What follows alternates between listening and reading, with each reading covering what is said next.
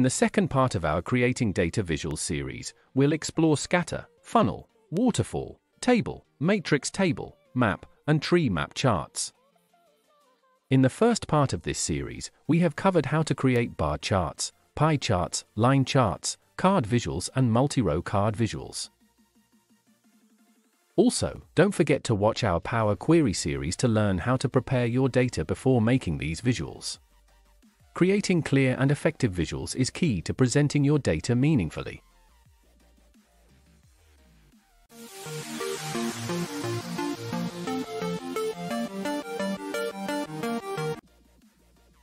Select the scatter chart. Drag the sales in X-axis.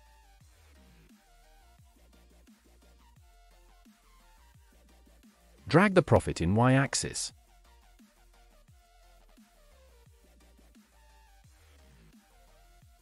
And the order ID field into values.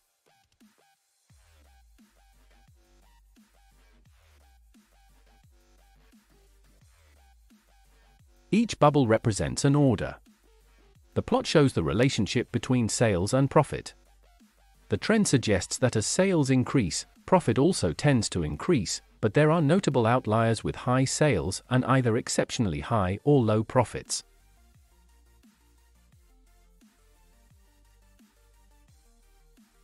If we put the quantity into size,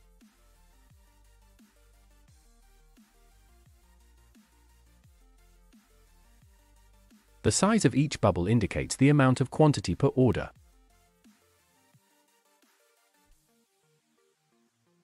Again, if we put the category field into legend, each point will be coded by category. The distribution suggests a correlation between sales and profit, and point size variation reveals differences in quantity sold across different categories.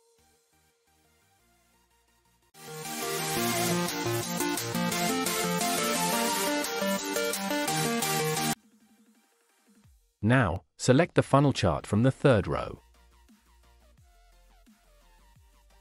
Drag the order date in category and the profit field in values.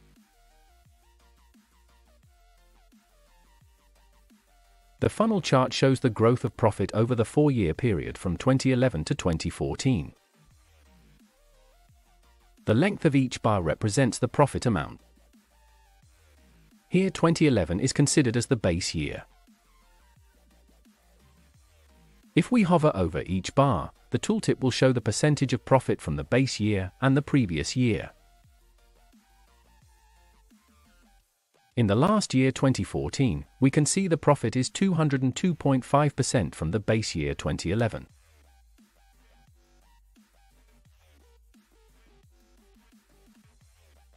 The chart visually and quantitatively demonstrates growth in profit over time.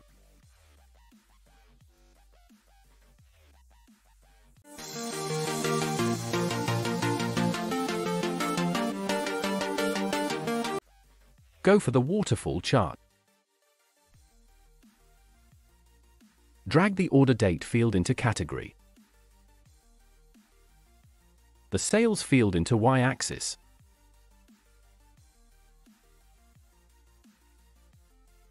the waterfall chart shows the amount of sales by year, tracking the changes over the period from 2011 to 2014.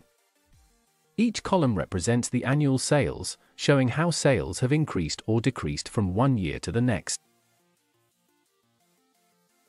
The final bar labeled Total Aggregates the total sales over the 4-year period.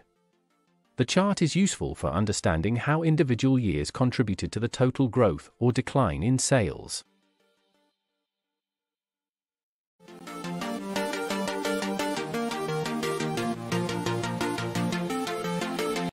From the 5th row of the Build Visual panel, select the Table Visual.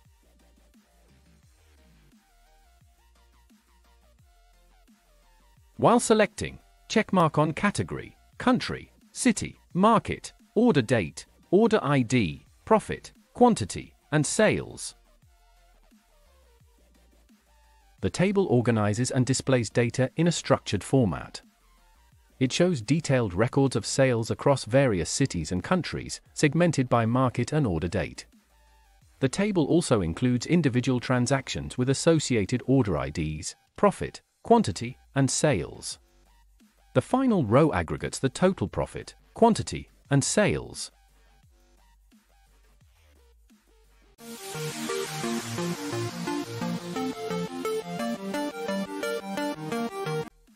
Select the matrix table. The matrix visual works very similar to the Excel pivot table. Drag the category field in the rows and the order priority in the columns. We can see all the elements of the category column created new rows, while the elements of the order priority created new columns for each. Drag the profit field and drop it into the values. The matrix table organizes the profit data into a grid format and allows for multidimensional analysis. It displays the profits by category and order priority. It also provides subtotals as well as an overall total. Now, put the sales field in values. This table facilitates an easy comparison between sales and profit data in a grid format by category and order priority.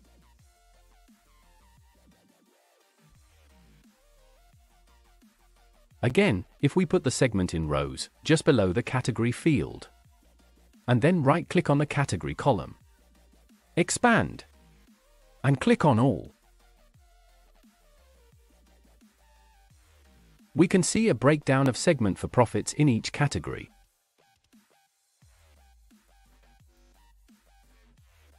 Similarly, if we put the segment in columns, just below the order priority field, and then right-click on the column headers, click on the Expand to Next Level, we can see the breakdown of segment in the case of each order priority. The matrix table effectively summarizes the data in multidimensional rows and columns.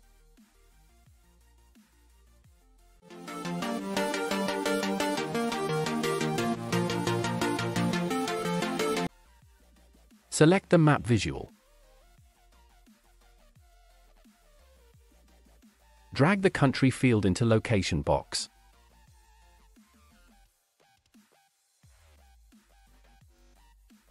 Put the profit column into bubble size. The visual depicts the sum of profit by country.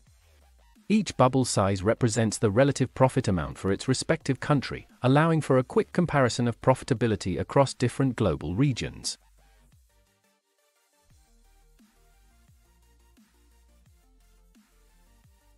If we put city instead of country, the bubble size will represent the relative profit amount for respective cities.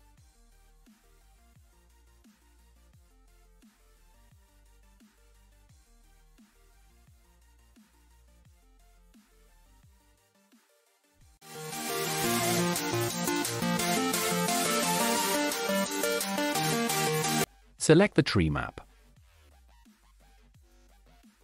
Drag the region field into category and the sales field into values.